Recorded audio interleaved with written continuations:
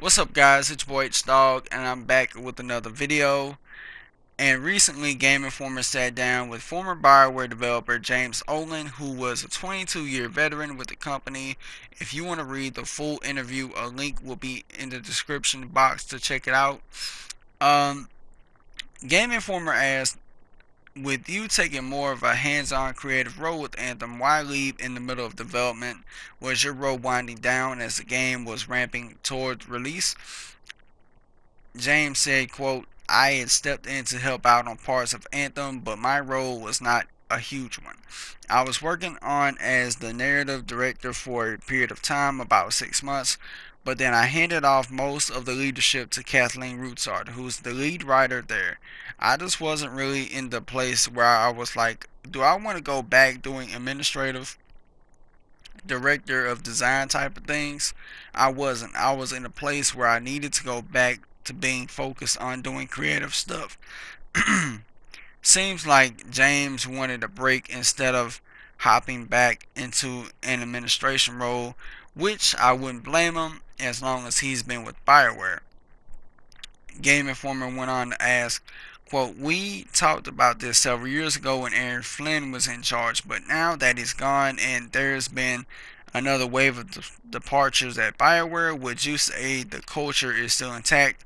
James said, quote, I think the culture is still there. It is very much a culture of humility and a culture of excellence. A lot of people who lead the studio grew up under Ray and Greg. Casey Hudson and Mark Darrell are examples. They have been keeping that culture alive. One of the lines we always used on people that were coming out of BioWare was quality in the workplace, quality in the product. And that we had to balance those two things. That's still very true. It's a good place to work that doesn't burn out its people, but at the same time, it's a place that focuses on creating the highest quality games possible. And then BioWare's and then BioWare had to evolve because games are getting more expensive and teams are getting larger and larger. So it's been difficult, but I think the studio's leaders have done a great job. Aaron Flynn did a great job, and Casey's done a great job. Casey's amazing. I've always loved working with him. If I had a chance to work with him in the future, I'll definitely do it. It's good to know that the culture is still intact at BioWare despite the growth in size of the company over the years. Game Informer asked, quote, given that the culture is intact and the studio is still working on these big amazing projects, to what do you attribute the talent bleed at BioWare? James said, quote, it's certainly been a steady stream of veteran developers leaving for a while now.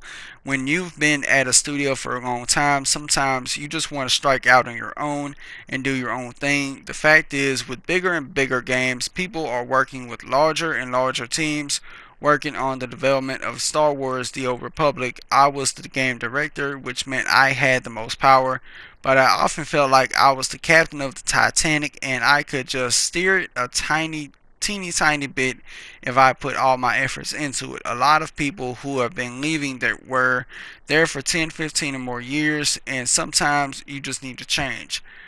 Other times people want to get back to getting their hands dirty with creative, and it's really difficult to do that when you're on a big team of 1,000 people and you're supposed to be delivering hundreds of millions of dollars in revenue. There's a lot of responsibility there that gets kind of in the way of your ability to really get into the creative process.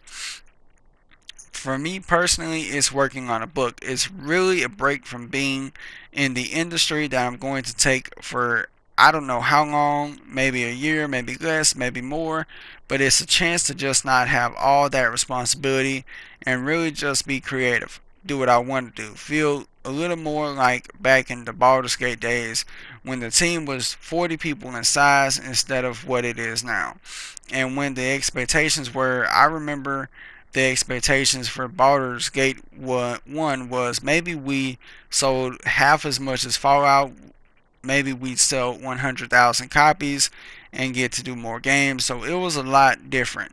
This could explain the reason we have seen so much talent leave BioWare simply because they want a change of scenery and not because the developer is in a dire situation. Kind of like if you've been working at a regular day job for years and you want to branch out and do something new.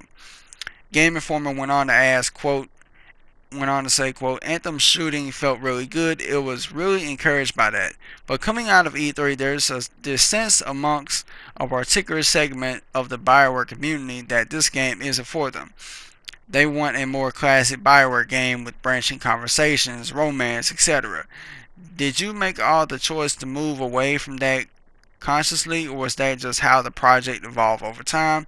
James responded, I think one of the things about BioWare has been really good at it, which has allowed it to survive more than 2 decades, is taking risks and trying new and different things.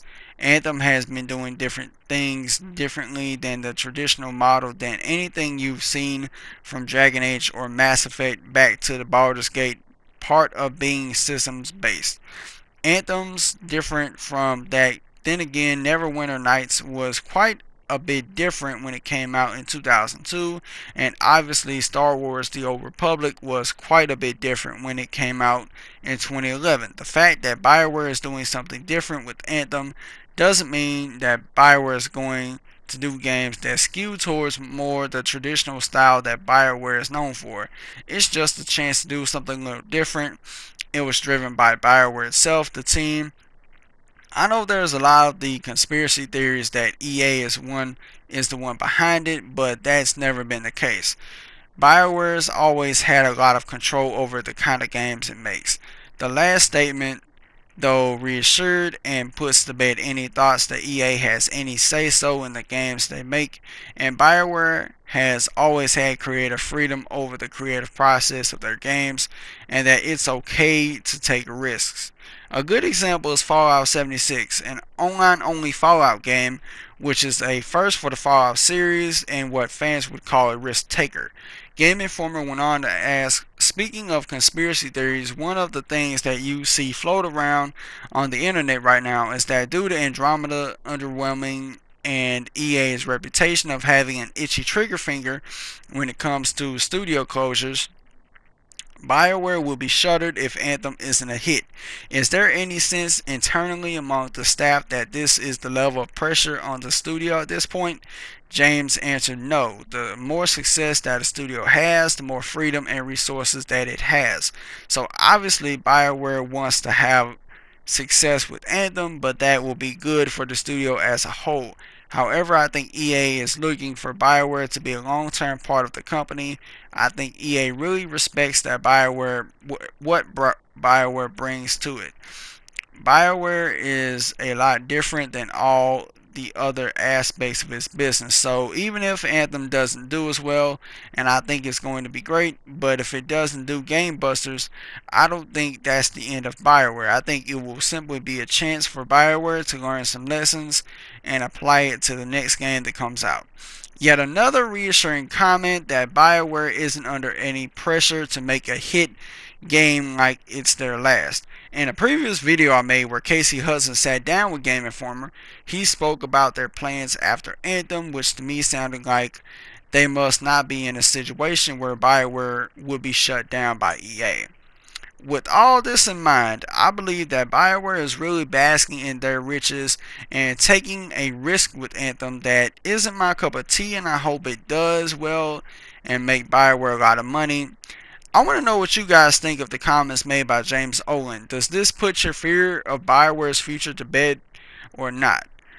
Let's talk about it in the comments below. If you enjoyed the video, hit the like button, subscribe, and tap the notification bell to stay updated on gaming news. And I'll talk to you next time, gamers. Peace.